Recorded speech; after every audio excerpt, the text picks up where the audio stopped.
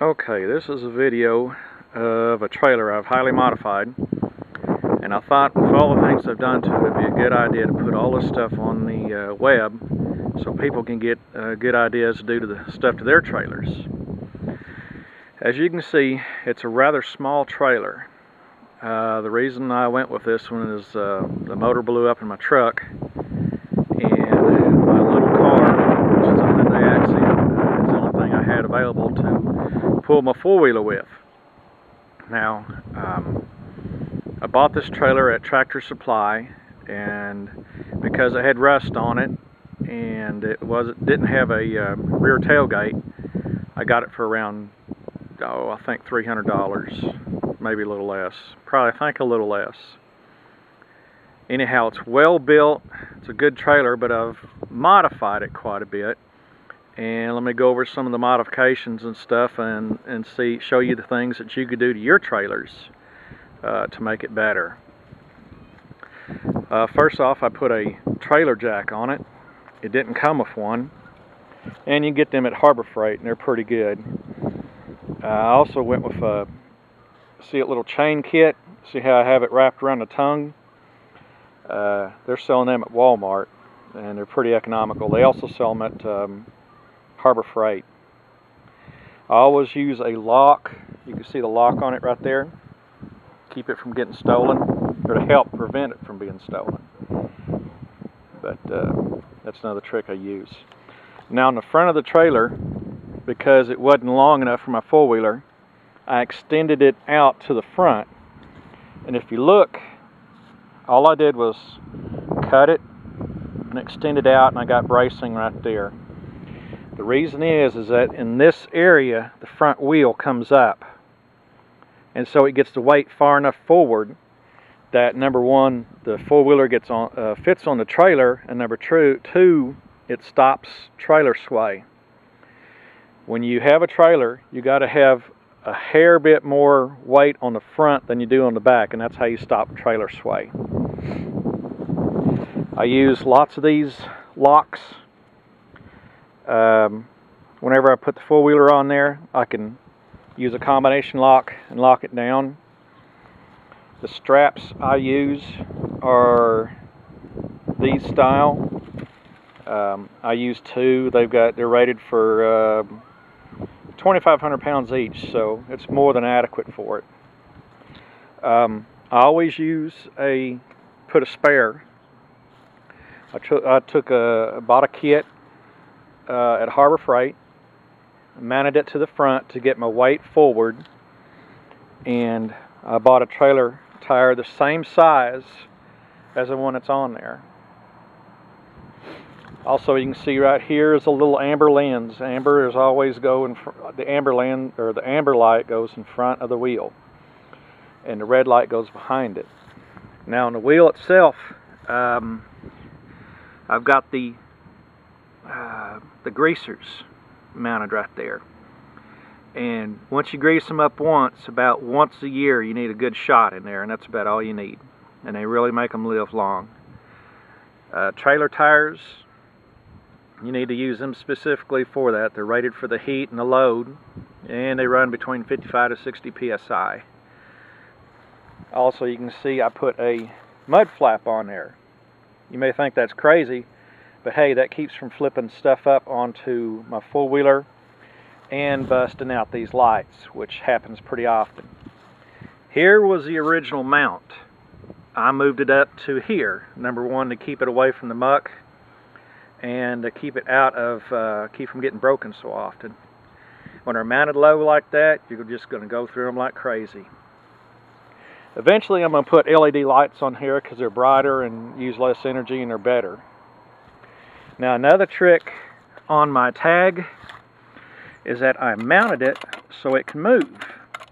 If you mount them solid, they will break and fall off. That's just a way of life. But if you got some give to them, they'll live. That's a trick I've learned the hard way. Now, I got some tie-down mounts I think you guys will like right here. I took some large washers, put them in a vise, and just waylaid on them with a hammer.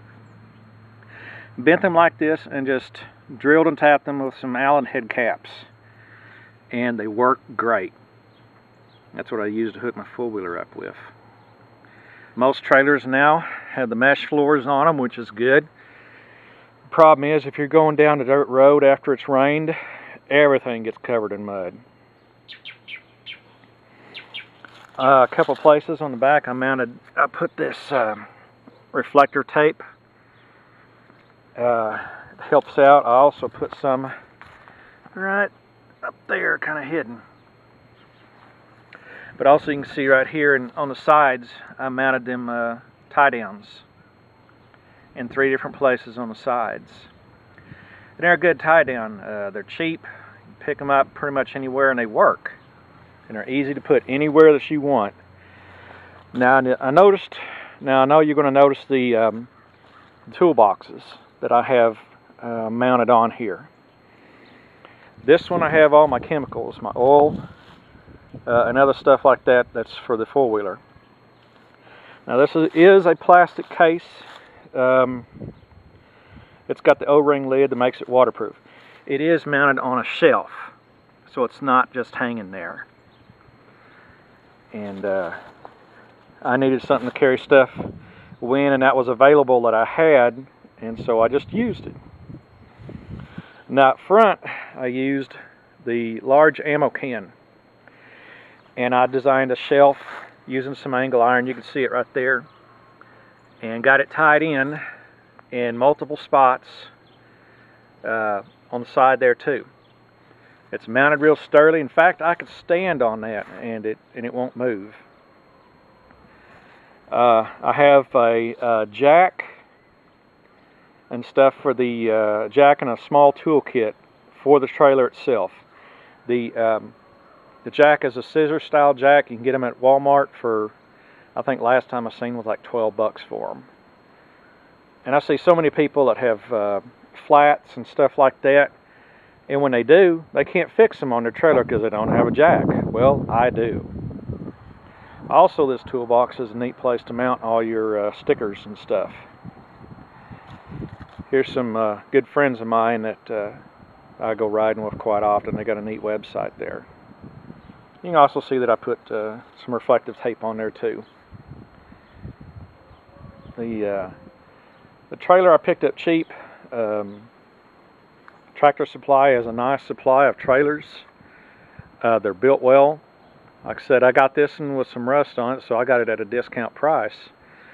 But the neat modifications that I've done to this, anybody could do to theirs. I really highly recommend all the stuff that I did. Basically, anybody that knows how to weld can do this little modification to the front.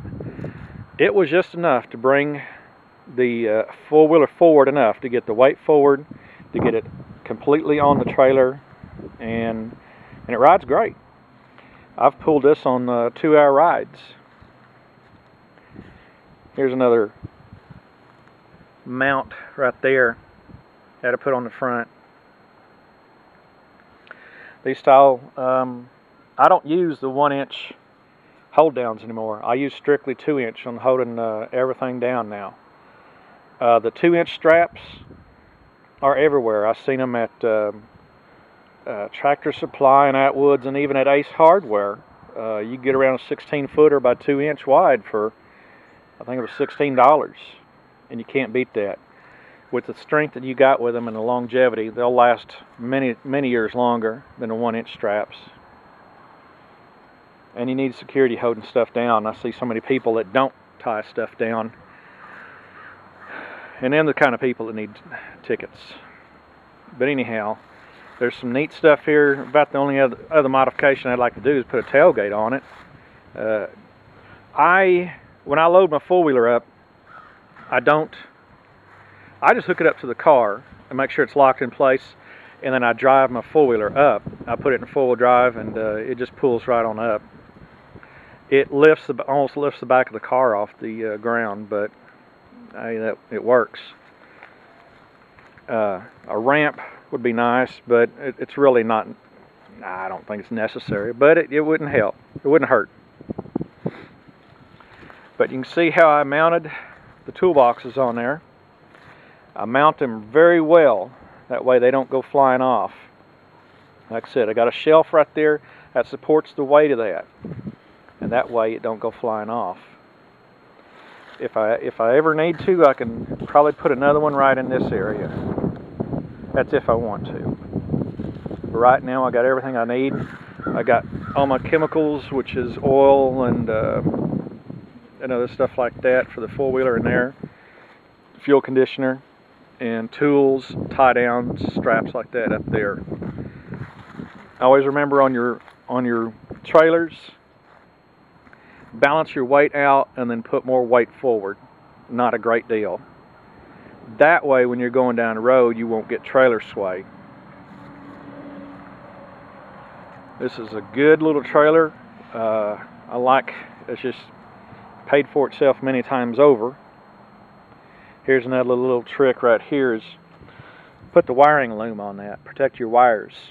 You can see the wiring loom gets sacrificed. You can see how the sun has destroyed it. Well, they have some silver split loom that works a little bit better, and I guess I should replace it. Actually, I'm going to replace all the lights on this. I'm going to put LED lighting on here.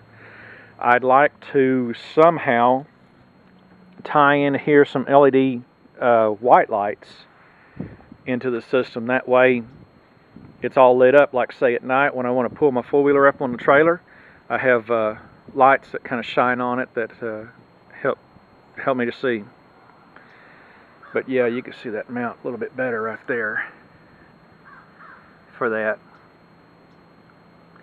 I just put a shelf on there and tied it in multiple places right there. And I, like usual, I lock everything. Make sure your stuff is locked. People get into it. I went to Ace Hardware and got the same lock for multiple places. So that way I have one key. And like I said, my next step is putting LED lights on here. You can see how I've modified the lights on this one.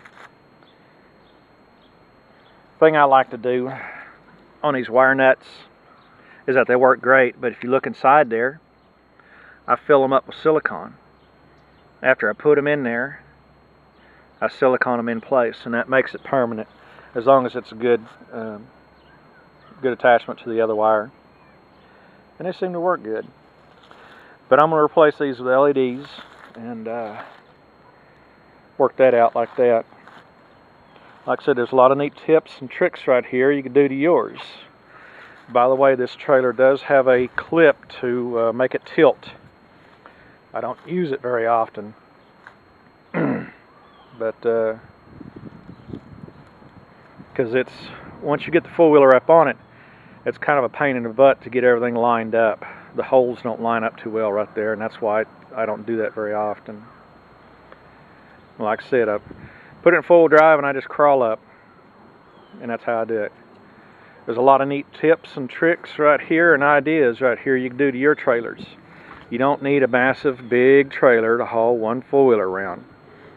Get you something the same size as your four-wheeler. I would advise actually a trailer just a hair bit bigger than this, and so it would actually fit properly. And then and always put a spare tire, the greasers, carry a jack, and stuff like that on there. A lot of good tips and tricks right here, and I hope everybody out there can see this and do themselves up a good trailer, because every day I see somebody that's incredibly stupid doing stupid things with trailers. And there's too many people that get killed by doing stupid stuff like that.